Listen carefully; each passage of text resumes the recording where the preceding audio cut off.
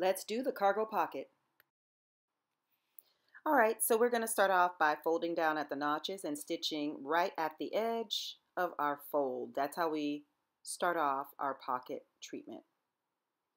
So there were 2 notches there, and now we have a nice clean finish on the inside of our pocket upper edge. I'm using contrast thread so that you can see what I'm doing.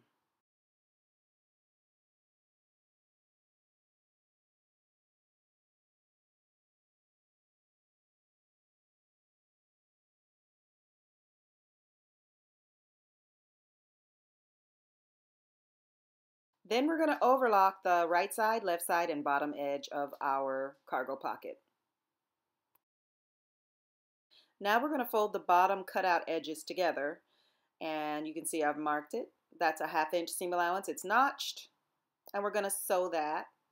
I'm just darkening these notches to make sure you can see it. Make sure you backstitch at the beginning and the end. Simply bring those 2 together. Those notches match up, and go on ahead and sew.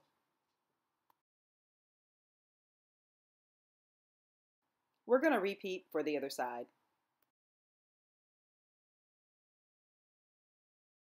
Once again, just bring those 2 notches together at the bottom edges. It's a 1/2 inch seam allowance where the notch is located. I drew it in just to make sure you can see it on video. And once you are done, you'll have your bottom portion of the cargo pocket already in place.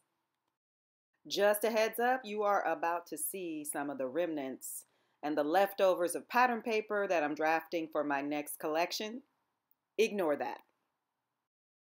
Now on the right side, go on ahead and fold in 2 inches and press. It will line up exactly with your crease that you already created for the bottom of the pocket. It's 2 inches in. Press that in. Do the same on the left side. 2 inches in. And then we're going to fold the bottom up 2 inches as well. So you'll have a nice cargo pocket. Next, we're going to edge stitch about a 1/16 of an inch away from our fold. So just make sure that you really have a nice press there, and backstitch, of course, at the beginning and the end. So what's going to happen is you're going to start sewing, and as you go from the top of your pocket toward the bottom, you're going to make a pivot. So as we get close down here towards the bottom, keep your needle down.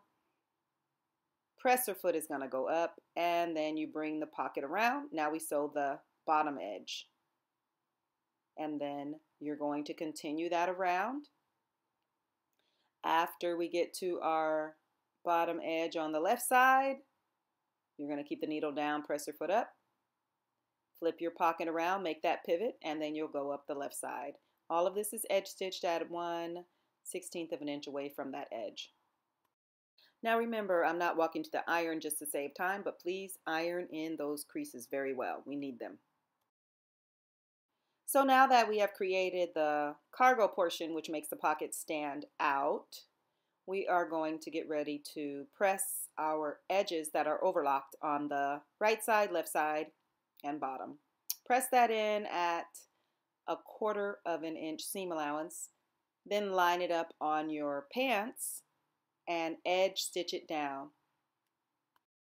Now press the overlocked edges in a 1/4 of an inch all the way around. Then we get ready to sew our pocket to our pants. Make sure that the pocket is covering your 4 drill holes, nice and even, nice and centered, and then you're just going to edge stitch. And remember, we're going to do the same thing that we did before. So you start down the right side. Once you get close to the bottom, you're going to put the needle down, presser foot is going to go up. You're going to pivot, move everything out of the way, and sew across the bottom. Then once you get the bottom sewn, and you're going to get to the other point at your left side, you're going to make sure that you keep the needle down again, presser foot is up, and you pivot making sure to move everything else out of your way. And then you go up the left side. Again, all of this is edge stitch.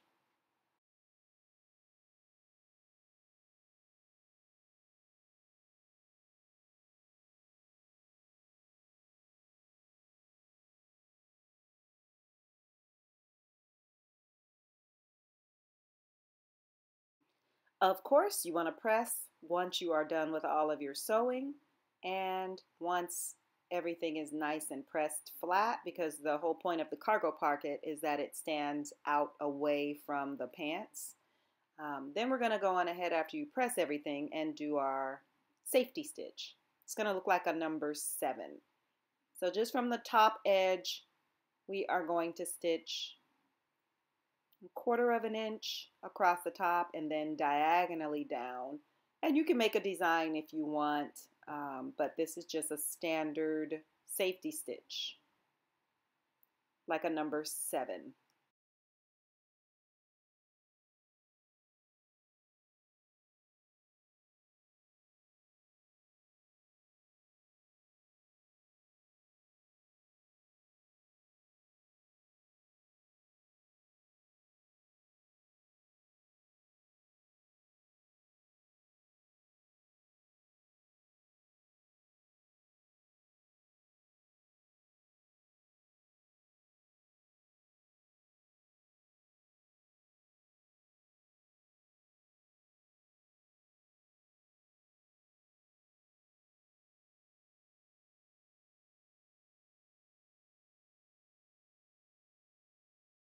All right, that's it for this video tutorial, and I look forward to seeing you in class.